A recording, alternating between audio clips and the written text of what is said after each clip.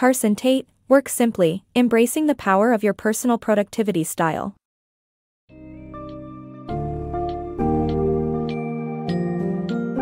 In Work Simply, Embracing the Power of Your Personal Productivity Style, Carson Tate argues that individual differences must be acknowledged when approaching time management and productivity.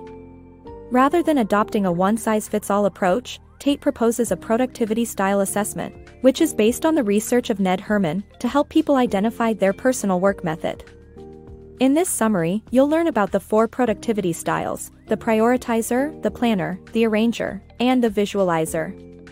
With a better understanding of your style, you can tailor your approach to optimize your productivity and effectively manage your time and attention resources.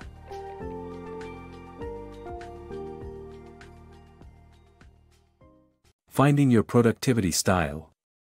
The idea that one size fits all when it comes to time management and productivity is flawed. To truly improve, it's essential to examine yourself and approach your work in a manner that fits your personality. This is where the productivity style assessment comes into play. Based on the findings of the General Electric Manager of Management Education, Ned Herman, the assessment examines how people perceive, process, comprehend, manage, and communicate information. Herman's model offers 4 styles: the prioritizer, the planner, the arranger, and the visualizer. Each style has its unique way of working, making it essential to identify your productivity style for more effective working. Master the use of time. The last lecture by Randy Pausch emphasizes the importance of time as our most valuable resource.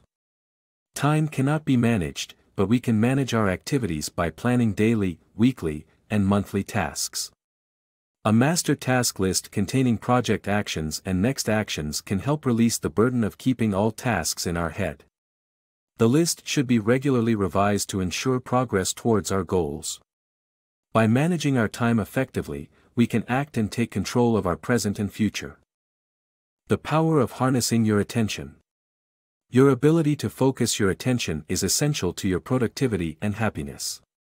Attention is a limited resource that requires willpower to control. Focusing on one task prevents distractions and increases achievements. Different personality types face unique challenges in managing attention, but attention needs to be fought for daily. Interruptions and distractions consume a third of working hours.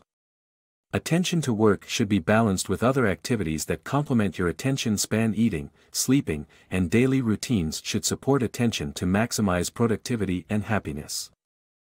Mastering your mind for productivity.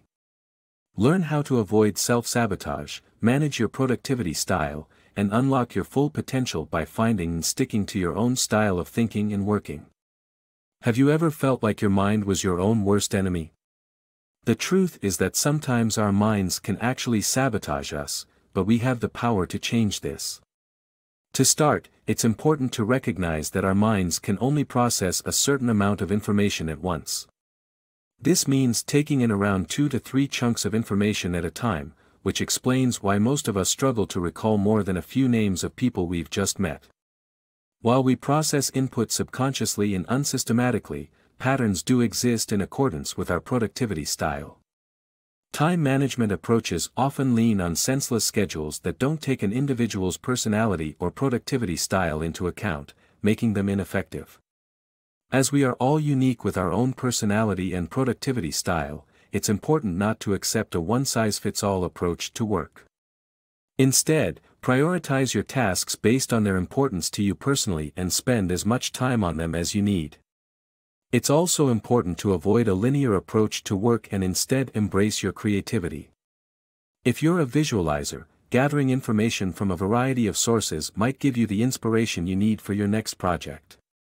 In conclusion, understanding how your mind works and finding your own style of thinking and working will help you avoid self-sabotage, manage your productivity style, and unlock your full potential in all areas of your life.